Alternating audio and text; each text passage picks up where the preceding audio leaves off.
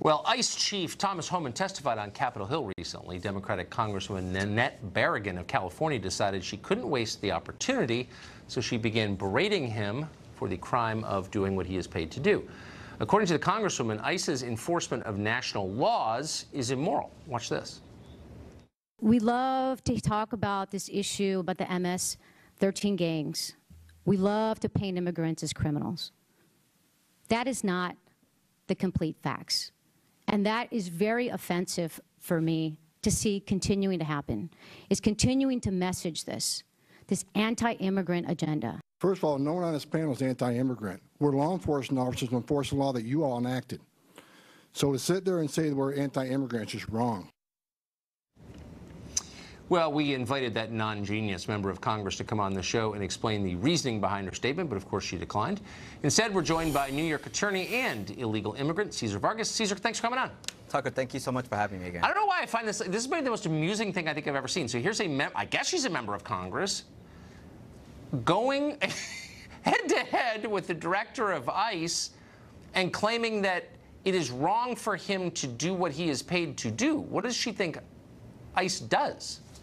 Well, any law enforcement agency, their job is to keep us safe, correct? Their job is to ensure that community trusts law enforcement, to ensure everyone is safe, regardless of their immigration status. No, it's to enforce the laws. No, yeah. well, exactly, right? Why do we enforce the law? To keep us safe. Now, ICE is tripling the amount of people arrested without violent criminal records. So the congressman is right on that point, where not only is ICE going after the rapists, the murderers, they're going after grandma, they're going after so does the law? labor, No, wait, hold on. You're the nanny. attorney. I've got a question for you. So the law says that ICE can only arrest people with certain kinds of criminal records or commit certain kinds of crimes. Is that what the federal law says?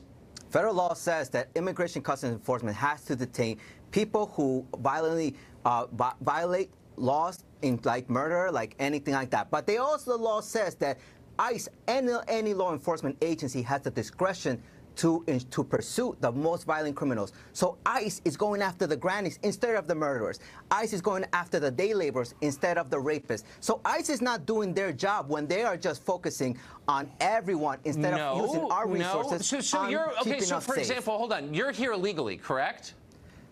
No. Like I had DACA, and now I'm in the process of changing my immigration status. Okay. So no. Okay. So we have to understand. Okay. I'm an Totally attorney. fine. You're not, and your viewers are not. So I need to explain the law clearly to every single person. You may be an attorney, but you're misstating a fact, which is that people who are here illegally are by definition violating federal law.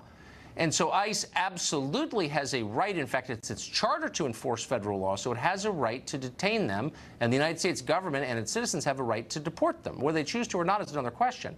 But you can't attack somebody for enforcing the law as written. By the way, as written by the Congress in which that member of Congress sits. So I don't know if they taught you this part in law school, but what she said is insane. No, I think it's very clearly. Look, listen, ICE has a job to do. No question about it. The Congress has their job to do. And you're right, they haven't got their job done in years. They haven't passed immigration reform. They haven't passed proper what? No, education. that's not what I'm saying. I'm just saying. But I think it comes to the point of where we are at this moment, that we need to keep this nation safe. And ICE should go after people who violently threaten our security. I don't know why I'm taking a lecture on ICE law from someone who broke our laws to come here. But hold on. If you think that that's true, then you're obviously not bothered by the president's emphasis on rounding up known members of a murderous street gang. But I bet you are bothered by that, right? Are you one of the people who, are you one of the animal rights activists who wept when he used the word animal to describe MS-13? Well, listen, I think we should keep our nation safe. And law enforcement has their job to do, whether it's the NYPD, the LAPD, or ICE. They have a job to do. Now, the president is confusing two things, like many things. MS-13 is the product of the U.S. We created MS-13. Oh, it's just our as we fault. created the KKK. Why does it always come down? You know, this is actually the one thing that does irritate me, so I want to cut this part of the conversation short because I don't want to get mad at you.